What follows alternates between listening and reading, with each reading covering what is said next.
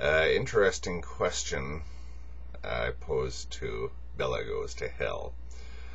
Does the intervention of the will, or consciousness, I think that these terms are somewhat interchangeable, does the intervention of the will alter the value of something that is experienced? In other words, two people look at the same thing and they see something different. How valid is that difference that is perceived?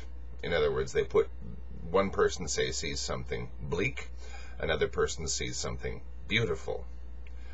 The experience that each person has of looking at something or experiencing something is completely different, even though they're having what one would assume would be the same experience. Has that actually changed anything? Has anything actually changed, at least in terms of value? Has the experience of consciousness or conscious intervention altered anything? We could say no, because what these two people are looking at exactly the same thing, and if they have two different evaluations of the same thing, if one person is, say, looking at a flower and seeing something depressing or horrifying, and the other person is seeing something wonderful, we can say that the only difference is in here. But the problem is, of course, that's where all value comes from in the first place. We can look at things that we like or we don't like, attraction and repulsion, which is fine, but that's not the same thing as value in an absolute sense. Value is a lot more nuanced, and it's not always easy to assign value or recognize value or acknowledge value. So I think that the intervention of the will or consciousness is a lot more important than some people seem to think in the whole issue of value,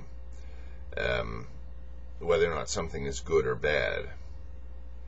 Have you ever met somebody who tends to see everything in a particular light, i.e. a very positive or very negative light?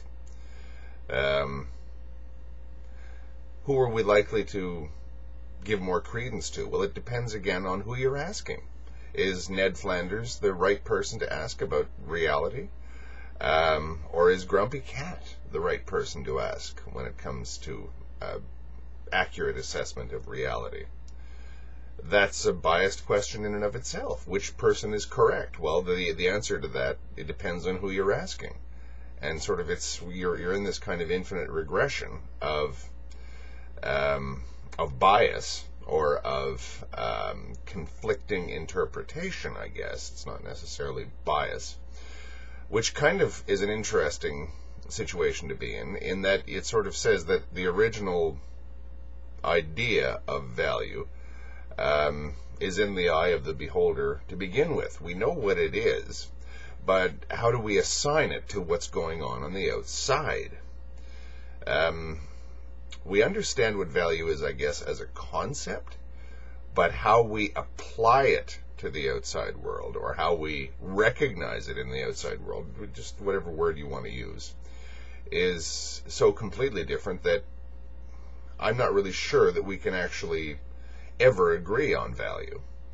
That doesn't mean that it doesn't exist. It just means that it's not as clear-cut as we sometimes think it is.